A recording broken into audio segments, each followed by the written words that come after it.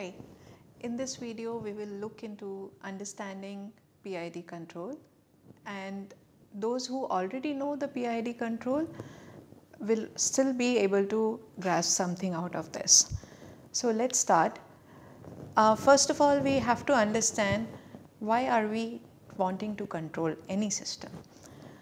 So we already know that we like to control the system because we want it to be a stable system, as in we want this system to be controlled at a particular equilibrium point.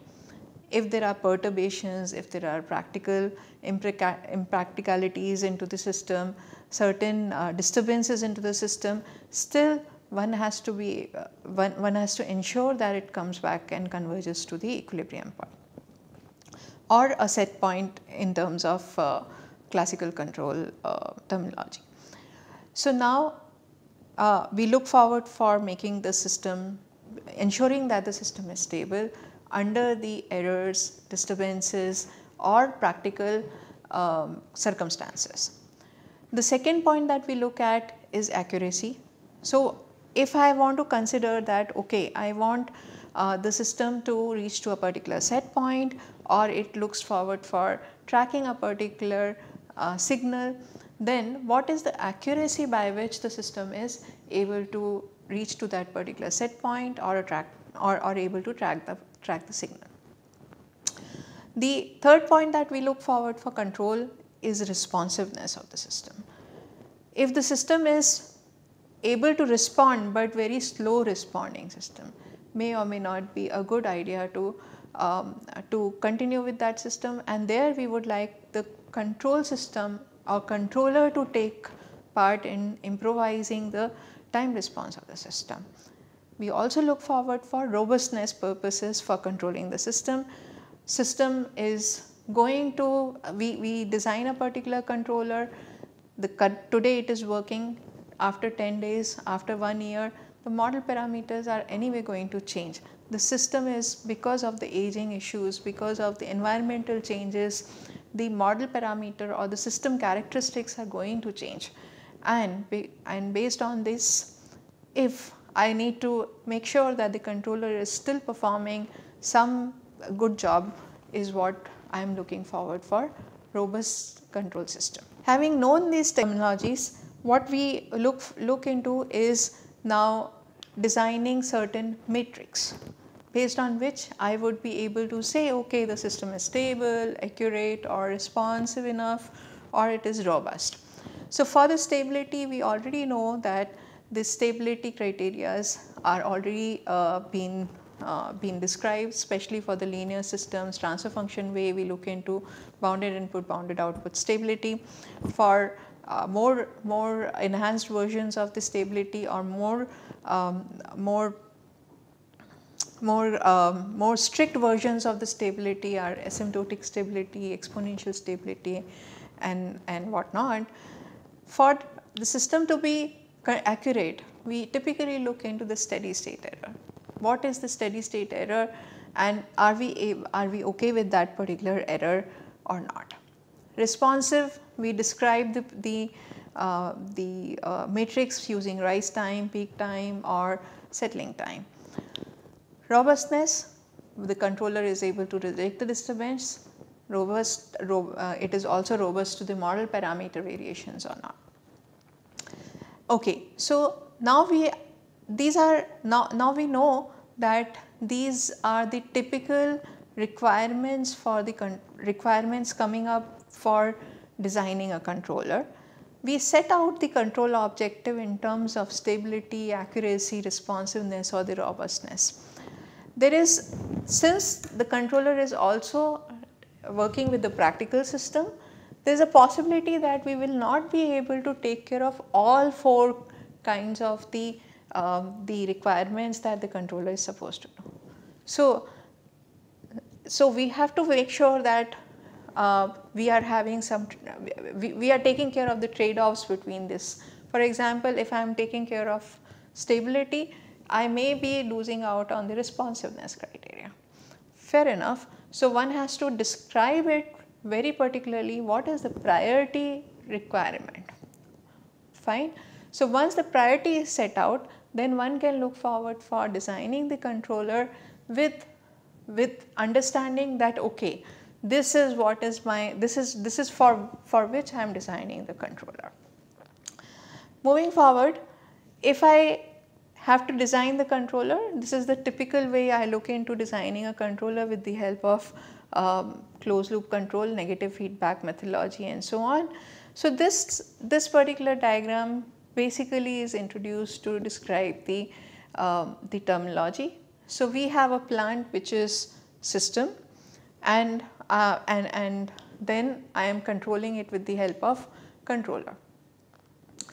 The system has an output y and the control input u, or so in terminology wise we say this is the u is a control variable or a manipulated variable, whereas y is my output variable, process output variable, or a process variable in itself.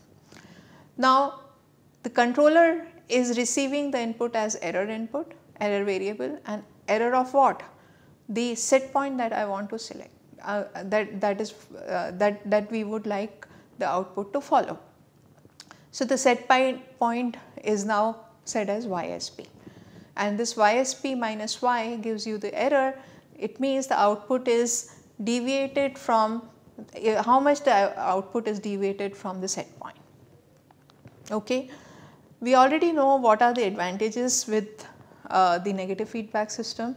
The negative feedback system is able to take care of the disturbances, process variations, and because it also has the relationship between the variables in a system. Relations as in what is the output coming out, and that output is fed back in order to take care of the what command to be given to the plant. Alright. Let us see what are the simple forms of feedback now. Before moving to the PID, in order to take the benefits of the or the advantage of the PID, one has to understand why are we implementing PID, or why are we not able to solve the problem in a very simplistic manner. The PID itself is a simple controller, but at the same time, can I do much simpler way?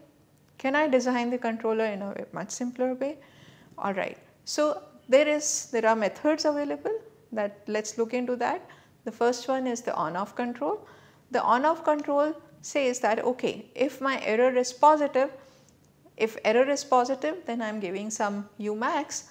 When error is negative, then I am giving some negative command. Fixed positive command and fixed negative command based on the sign of the error. This is fairly okay, and this works, but at the same time what happens is that the process variable or the output oscillates as the system overreacts to a small changes in the error. So very small change in the error, you will be just simply toggling between the plus command and the minus command, and if you are toggling so much, it means you are changing the control input very much, then you are drawing the energy of the system. So one has to also make sure that do we really want to toggle that frequently, or do we really want the errors to be almost 0 or whatnot. So you can see that just near the 0 you are just simply toggling between plus and minus, which may not be desirable, right. So then we came up with this dead zone criteria, alright. So in this dead zone we say that okay, the error is 0. If error is 0, command is 0. If error crosses by some plus value, some plus delta value, then I will give some command plus command, or if it is negative, then negative threshold value, then I will give the command input. But then what is the issue is that error is 0, command input is 0. If command input is 0, the output is going to be 0 after some time. So what is not desirable is that if error means output is equal to 0, is equal to the set point, so that time error is definitely 0, which is desirable, but the command input need not be 0. If command input goes to 0, output will slowly become 0 and it will deviate from YSP. So this is what is not desirable. Now let's see what next we can do is the hysteresis kind of thing. So in this case, if I am, so what this hysteresis says is that if the output error is, if the error is positive, then the output is positive value, but even if the error becomes little bit of negative delta, still I will keep giving positive value, and then if it crosses that negative value, then I will go to the negative command values.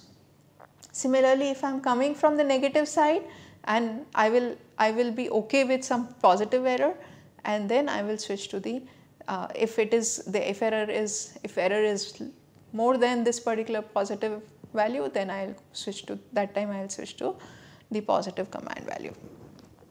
So the advantage is clear now that it is not, when error is 0, the command input is not 0, and at the same time it is taking care of the issue with the on off control, that it is not toggling that frequently. Alright. Of course, this methodology is very nice, and this is typically used in your air conditioners too. You will see that the temperature value, if you set out a temperature value to say 27 degrees centigrade, your body is not going to make to understand that this is exactly 27 degree temperature in the room. You will be okay with 26 to 28 degrees centigrade. So that's the reason. There's no need to toggle at exactly 27 degrees centigrade. So one can look forward for designing this hysteresis kind. Hysteresis is again on off kind, such that you are only giving plus command value or a negative command value. So you are either cooling or you are increasing the temperature, so you are shutting down your conditioner, air conditioning. Alright, fine. So now let us see what next for us. So here in the on off case, of course, we were unable to reach to exact set point, but we were okay with a band of values around the set point. But if the requirement comes that the control objective is such that I want to reach to that particular set point and stay there, alright. So then what we will look into is designing a proportional controller. Now this proportional controller, we already know its structure. It is the command input is equal to the proportional gain times the error, YSP minus Y, alright. But what happens again here, that when error is 0, your command input is 0. So your process variable will often deviate from the set point, as we saw in the on off control case. So then fine, so then let us look into integral control. Now what integral control does is it integrates the error from time t equal to 0 to a particular time instant, of current time instance, and of course it is multiplied by the integral control. So in this case what happens is, even when the error is 0, since there is a residual accumulation of error in terms of the integral term, what we get is there is a possibility that the system is there is some part that comes up here. But if it is a pure integral term, then what happens is u naught is equal to ki e naught times t. If you have residual error remains, means there is some constant error is there, then what happens is this particular term u naught is going to keep increasing, because there is a term t turning out to be here. So it is the steady state output or steady state control input is equal to the steady state error 0 E0 times t. So this is not a steady state, because this particular steady state is a function of time.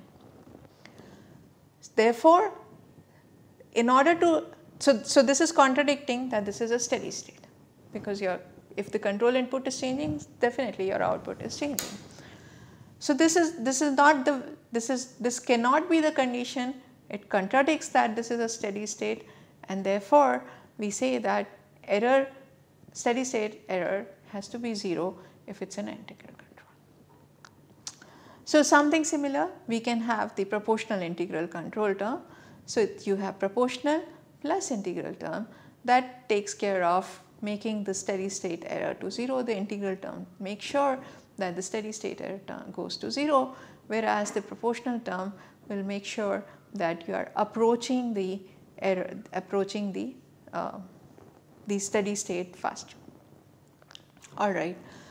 Similarly, this particular PID term, which has the gain term multiplied with the error, which is your k times E of t is your proportional gain. This is the form in terms of the integral time constant, or k by ti is nothing but your integral gain term. Next comes your derivative term, which is k times derivative time constant times the derivative of error with respect to time. Now, if we look at the properties from the integral term, we are having the past errors. It is taking the accumulation of all the errors in terms of your integral term, whereas your p term is taking care of the present term, present error, and this d by dt of E of t takes care of the future.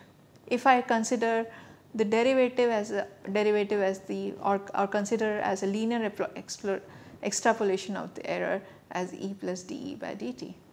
So that is what is more or less taking care of your future errors. So in combination of this past error, present error and the future error is nothing but your prediction that you are looking into, and this prediction of course is going to be good if your error is not changing very fast. Alright, so that's what the interpretations of proportional, integral and derivative terms are. And now let us look into what is the history of this PID control.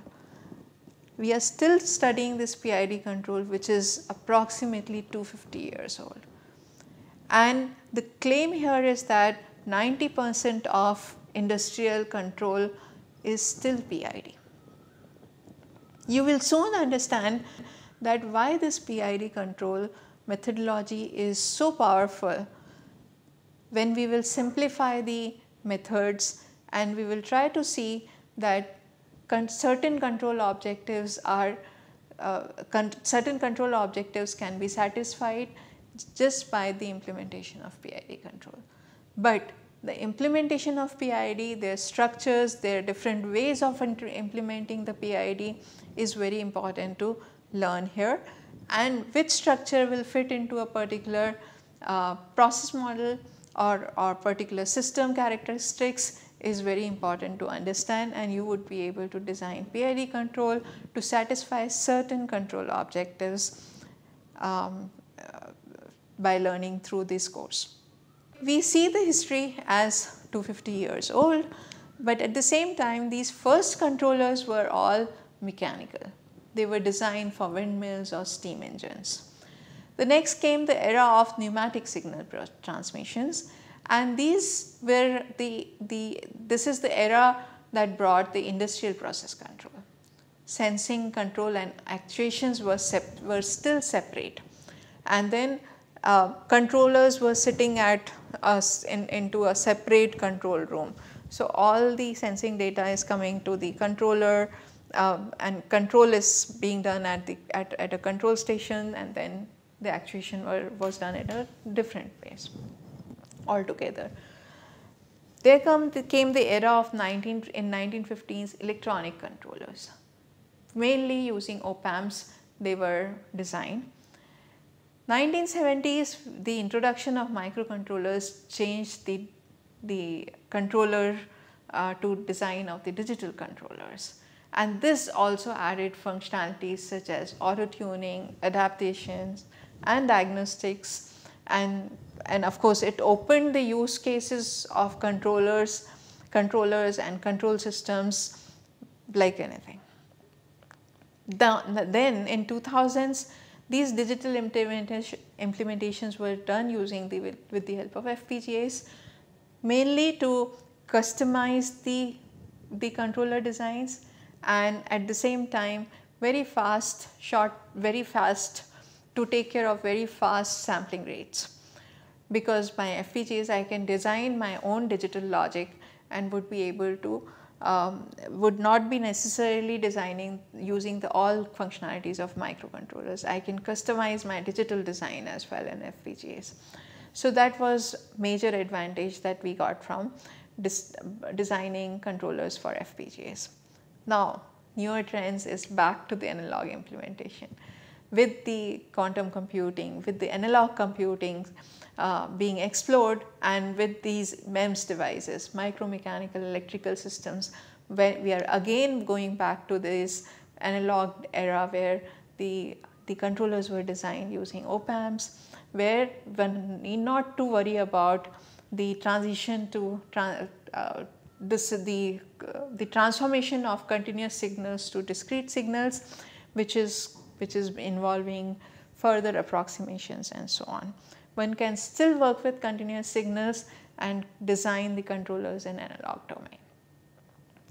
That's all for this lecture, this particular video. We'll move to the next one. Thank you.